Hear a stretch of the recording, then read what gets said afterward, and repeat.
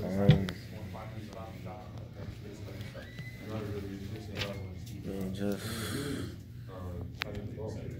I'm just lost for words, man. You guys seen how emotional I was at that moment. My pops, he was just telling me he was proud of me. He's looking forward to the next chapter.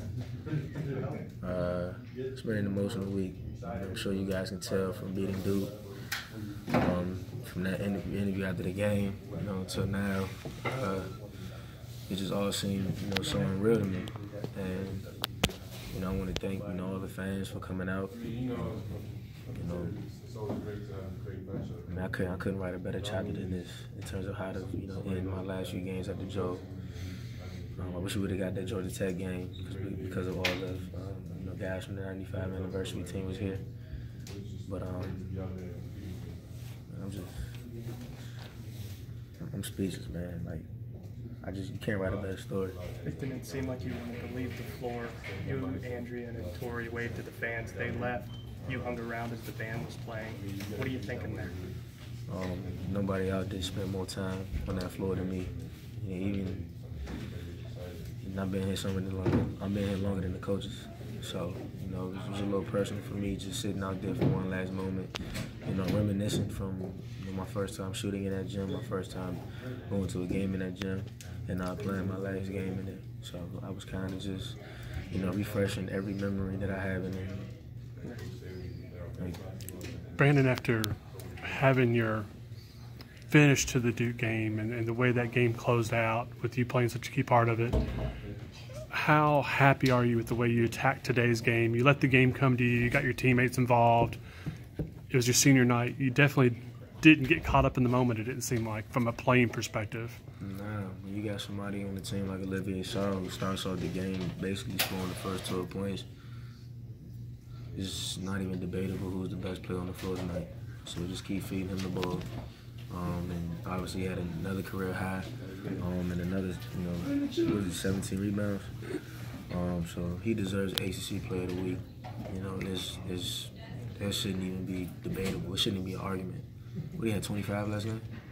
He had 25 against number 17 in the country, and then now 30 and 17. I mean, what he's doing right now is really just playing his best basketball at the right time. It's something that we need from everyone. And Olivia had a great game, but it was a great collective game from everyone else. Take me through the emotions of the hug with your dad on the sideline. I think Andrew was shooting the free throw. And I looked at Coach D, and I was just like, I'm ready to come out. And I think everyone on the floor had 4 fouls. So nobody wanted to foul. And I didn't want to foul. So you don't want to foul out of your last game. Yeah, exactly. So I'm thankful that I can't even remember what happened. Either they scored or something happened. The Notre Dame possession lasted forever. Yeah, and I was like, yo, I don't want this to end. I don't want it to end like this. Somebody do something. So I'm glad they scored. Then after that, it was a rolling like timeout. I seen Coach D put June in, and I was walking off the floor. And at that moment, I just knew those were my last few moments, at Wake Forest, at the Joe. Leaving the floor, dap up, Coach Manning, Coach Wood, Rex, Evan, and JB. And I just seen my dad just let all the emotions out, man. I mean, that guy's made so many sacrifices for me, for my brother, for his family. People take for granted for, how great of a guy he is off the court. A lot of you guys see the happy and the mad chill when he's on the bench, whether he's yelling at me or somebody else. But, off the court, I mean, our relationship is just unbreakable. It's almost like a bond that just can't be broken. I love that guy to death. Obviously my mom played a big part of my life, so I wouldn't be here without her. But, the things that my father has done for me is just really just...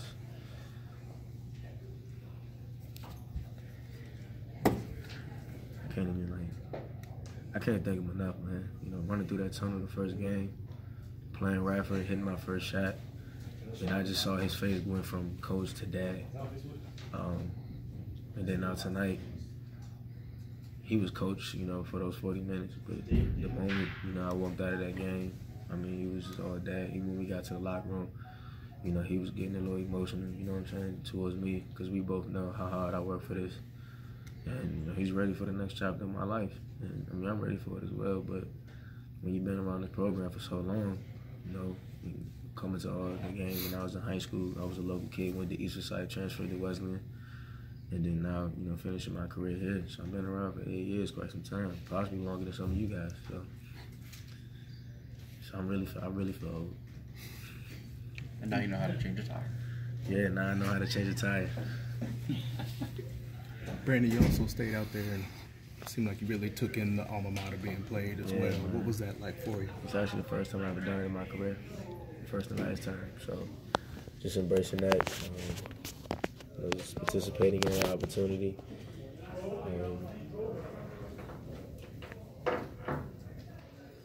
You just know next time when I decide to come back, I'll be an alumni.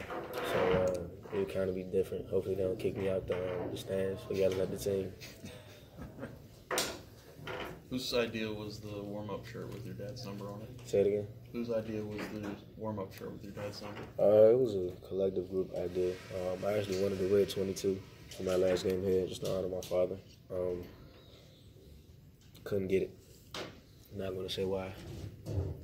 Right off. But, you know, things happen. So I just, you know, warm up in it. And then it got to the point where the announcers were like, "Are you wearing 22 tonight?"